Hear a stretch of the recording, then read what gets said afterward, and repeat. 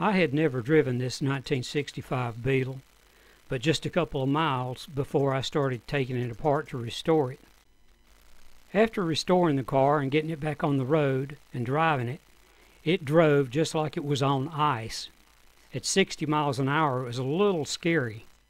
With just the slightest turn of the wheel, it would dart back and forth. Like I say, it felt exactly like you were driving on ice.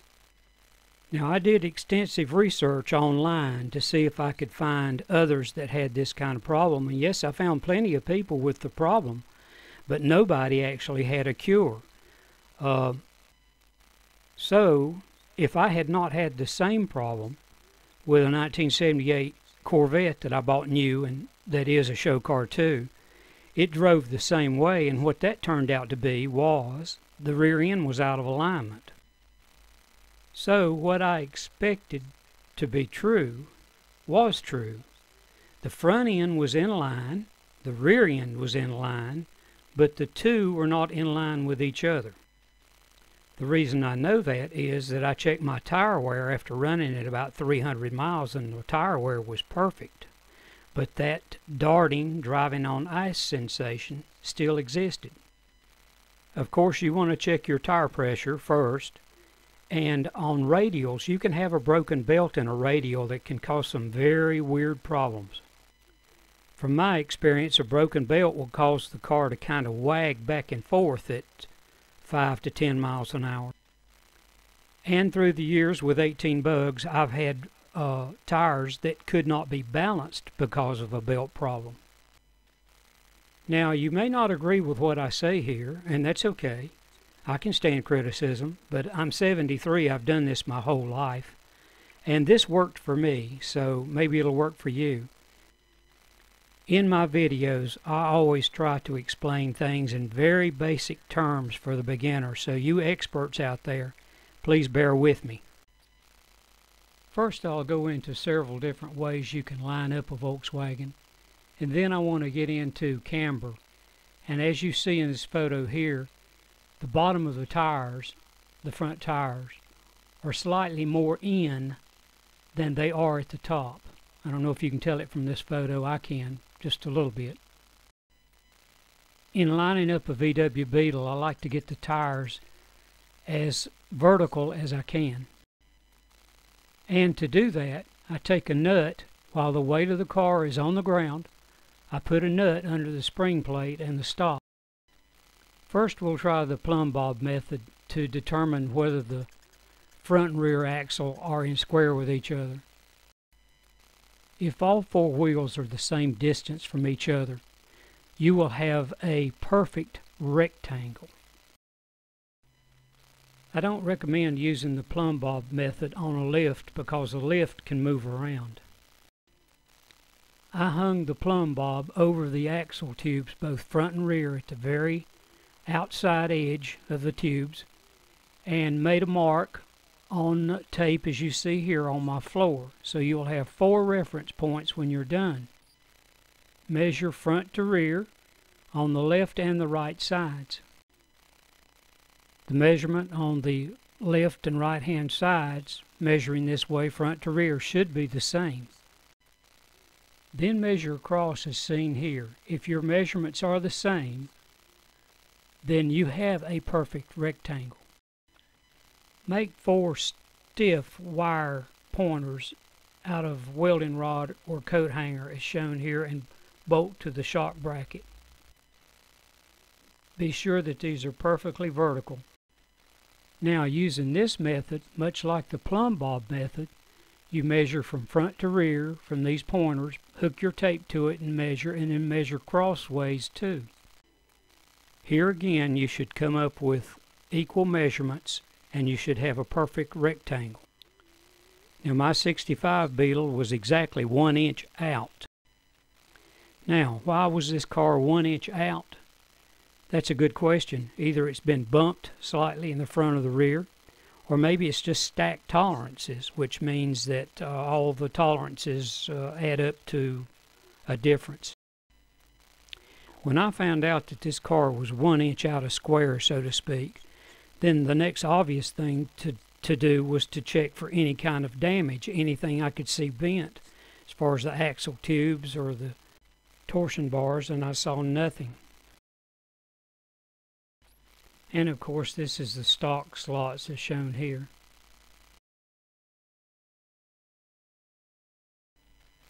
Now the next thing to do is to get the car aligned into a perfect rectangle, and in order to do that I didn't have enough movement in the factory slots, so I had to take my die grinder and elongate the hole. To move the axle back to get your alignment, just stick a large screwdriver where the yellow arrow is there, and you can pry the axle back. Now to go the other way with it, of course, you can take a big ball peen hammer and tap on the end of the axle housing. After I had made sure that I had a perfect rectangle, I drilled a little index mark, as you see here, to know that that was a starting point to start my rear end alignment. So now that I'm sure I have a perfect rectangle and I've made my reference marks, it's time to start the rear end alignment. I made an alignment tool, as you can see here, but the downside is that it takes two people. And on the end of this adjustable tool are two pointers. I can use either one. In order to make a mark where I can make my measurements, I used a level and then I marked a place on the tire. I made this mark with a magic marker. Anything will work. The center seam on this BF Goodrich tire was perfect, so I didn't have to scribe a line around the tire, but yours probably won't be, so we'll go into that. With the tire a few inches off the ground, put a block or a brick close to the tire, and then use a screwdriver and have someone turn the tire for you while you scribe a line all the way around the tire to measure from. Now you place your alignment tool on the mark, right on the money on that scribed line, and do that on both the front and the rear of the tires until you get your alignment right, which on a bug is 1/8 inch toed out, not in but out. I put the weight of the car, to be more accurate, on these sliding plates. This is 2 ceramic tiles with 2 pieces of black construction plastic between them, and that plastic is greased, so that's about as slick as you're going to get. This lets the tire move in and out and around with the full weight of the car. And you can see here, to have the full weight of the car, I put it on blocks. The lift is not being used. Here my son is helping me with the rear end alignment. Now I'm going to move on to the third and last and best alignment method that I found. I made this sheet metal channel the width of a wheel and drilled it for 2 lug locations. And because of the ridge on the drum, you'll have to use a couple of flat washers behind this channel when you bolt it up. I level these to be as accurate as I can, and then I set the rear parking brake. I had this sheet metal channel as the reason I used it, but if I were to buy something, I would buy angle iron, something a little heavier, to eliminate flexing. Now this channel is heavy enough that it won't flex pulling the tape across it, as you see here. Very easy to measure front and rear. I also just happen to have 2 pieces of channel that slide inside each other. I think this was something to do with the bed my son bought. You can use this instead of measuring tape. It works well. Just put it between your 2 pieces that are bolted to your wheels. And you can see where I put a piece of tape to mark 2 marks, which comes up to about 1/8 of an inch. I aligned it that way too, just to try it out. The only downside with this method is it's easy to flex those side pieces because they're so light. And that's why I recommend making them out of angle iron. Most measuring tapes have a little slot in the end where you can hook them over a nail. Therefore, I put a nail on each end of these little tools. Makes it so easy for one person to measure accurately without worrying about the tape coming off while you're doing so. So now I've pretty well covered my way of lining up the front and rear. The front is aligned just like the rear, only the front, of course, has to have 1/8 toe in, not toe out. And of course, to adjust that, you loosen the tie rods and turn them one way or the other till you get your measurements right. Now, yes, squaring my front end and rear end, squaring it with each other and having the proper alignment did take care of this driving on ice feeling.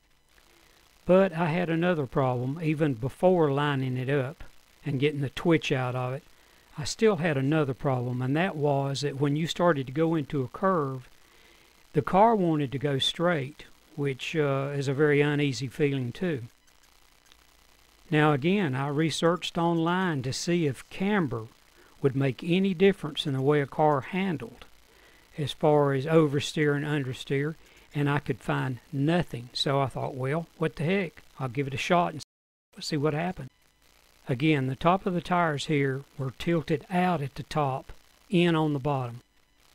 Using my level and some homemade spacers that wouldn't scratch the wheel, I confirmed that. This was a spool that added machine paper came on. Just make 2 identical spacers that are long enough to clear the hub of the wheel. Now I lowered the car and put the full weight of the car on the wheels to see if it made a difference in this reading, and it really didn't seem to. But now on an American car like my Corvette, the weight has to be on the wheels, or you can't line it up. It changes too much. Never hang your brake plate from the brake hose. That's a no-no. There are 3 bolts that holds the brake backing plate to the spindle. Never let the backing plate hang from the brake hose. You do not have to remove the brake hose. Here I have my level against the spindle, and I'm checking for vertical. But what I'm going to do is take my sheet metal channel and I'm going to drill 2 holes in it for the 2 holes in the spindle here, and it'll be vertical and it'll be the width of the wheel. And I can put my level against that to be more accurate. Now what I'm shooting for is just to get the wheels perfectly vertical, and as you can see by the level bubble here, they aren't. To remove the upper and lower link pins, you must completely remove these 2 bolts as shown here. They run against a groove, an adjustment groove, on that link pin, and you cannot take the link pins out because the bolt captures the link pin. Follow? Once these 2 bolts have been removed, then you can take a small punch and tap that link pin out. Now I'm a fanatic about marking things the way they were, so you might want to lay these out so you'll know exactly which link pin goes where. And this photo shows the lower torsion arm loose from the spindle. The link pin has been removed. And of course here the spindle is completely removed. And here is some vital information on your shims and how to measure to see if you have a bent torsion arm on this page. I wasn't too concerned about accuracy this time because I'm in a hurry to get this car ready to drive to Farmington. Then if it handles so much better, and it is fixed as far as the not wanting to go through a curve, well then I'll come back and do it again and I'll be more precise because I need to make some more vertical changes. Now look at this spindle to be sure that you've gotten all the shims out. If all the shims are gone, you're going to see this grease groove. If it's smooth, you've got a shim in there. Remove it. As the book says, you should have 8 shims total on each link pin. Now this is very important.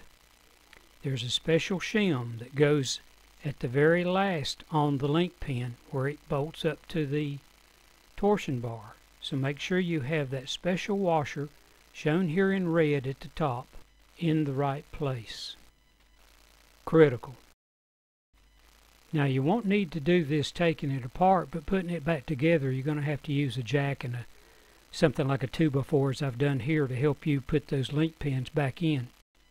One thing I found here when taking this apart, and this applies to all cars, not just Bugs, the wheel bearing race moved freely on the spindle, the inner wheel bearing race. That should not be. I made some small stake marks with a punch, and I cleaned my spindle and my race with a lacquer thinner, and I also used some red Loctite. and I drove that bearing race back on the spindle, as you see here. Now, if you ever have a race on a spindle that's worn, needs to be replaced, and it's frozen, I'll tell you how to get that off without damage to the spindle, that is. Using a cutting torch to heat, not to cut, you quickly heat a small area of that race cherry red and then smack it with a hammer and a chisel, and it'll become loose enough that it'll come right off without damage to the spindle at all. Now I want to tell you about my method how I balance tires on a VW. Now this will only work on a VW and cars with very light tires and wheels like a VW has, with small wheel bearings. I tried it on my S10 truck and it will not work. Now I have a small bubble balancer from Harbor Freight and it does a fair job, but it won't work on these wheels. First you need to buy some tape weights, and these are 1/2 ounce and 1/4 ounce. And I bought these online, but I noticed Harbor Freight has them too. Loosen your front brakes up, and this, by the way, has to be done on the front. You'll have to take your rear wheels and put them on the front in order to balance them. You can't do this on the rear. Loosen the brakes on one of the front wheels. Make sure the wheel bearing adjustment and the brakes are backed off to where the wheel turns freely. Make sure you remove any stones from the tire tread, because that'll throw your balance out, of course. Now if that tire and wheels is in perfect balance, you'll be able to turn that wheel to any position and it'll stay there. If it's out of balance, of course, the heavy part will slowly drift to the bottom. Then on the opposite side of the wheel, which will be the top, be the lightest part, put a little piece of masking tape there and mark it. Then turn it around where you can get to it, and use tape weights, but don't remove the tape from the tape weight. This is to find your balance point first, and you do that by taping a weight or two on there with masking tape until you get it to where you can stop that wheel at any position and it won't move. It'll be perfectly balanced. Then when you have the wheel and tire perfectly balanced, it's time to use the tape weight. Take the tape off the tape weight, clean the wheel, and place the weight where you want it. And if I were you, I would double check this before I placed the weight to be sure. You can get these weights off, but you're going to ruin them by tearing the tape. So make sure you have it right before you remove the tape on the tape weight. Now I balanced all 4 tires on my Bug this way, and first time out I got them perfect. Now on a completely different subject, I thought I'd share this with you, how to get a VW pulley off air-cooled VW. This is a universal pulley puller for an American car. Of course you see here I used a socket for a spacer. I have 2 bolts with washers and nuts on the back side. This works real well, or has for me, without bending the stock pulley. This might save you from buying a special tool. And on another subject, after I built this car, the engine paint remained tacky. My paint representative sold me some ALK 200 PPG paint, and he failed to tell me that it had to have a hardener added to it. And I had been away from paint so long, I'd been away from paint for 20 years, so I didn't know.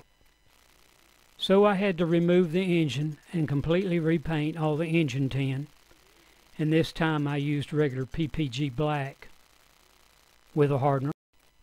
And to my paint rep's credit, he gave me a quart of PPG gloss black to make amends for not telling me about the additive.